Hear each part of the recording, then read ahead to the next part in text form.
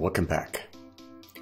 In lecture 33 and 34, we learned about the Arduino Ethernet shield and connected your Arduino to the internet.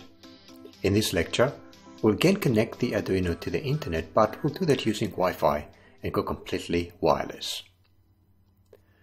There are a lot of shields and breakout boards that provide Wi-Fi functionality with varying prices.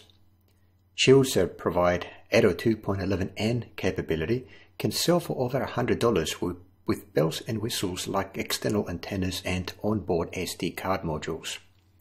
I personally go for breakout boards whenever possible because usually they offer a lower price point, a modular and smaller package, and a single function per board, which makes it easier to learn and integrate into my project.